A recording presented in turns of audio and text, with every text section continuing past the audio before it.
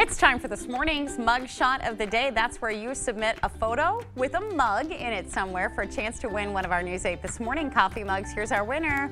It's Angie from Melrose. Yeah, look at how cute this is. This is a 3-week-old mini schnauzer that Angie's been taking care of for a friend, and he fits perfectly into her coffee mug. I have had a couple of mini schnauzers. They're so cute. Oofda. There are days, aren't there? Oofda. Oh, yes.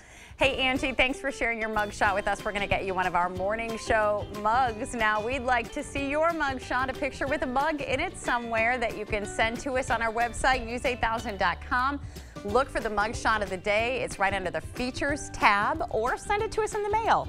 141 South 6th Street right here in La Crosse, Wisconsin. 54601 is the zip code.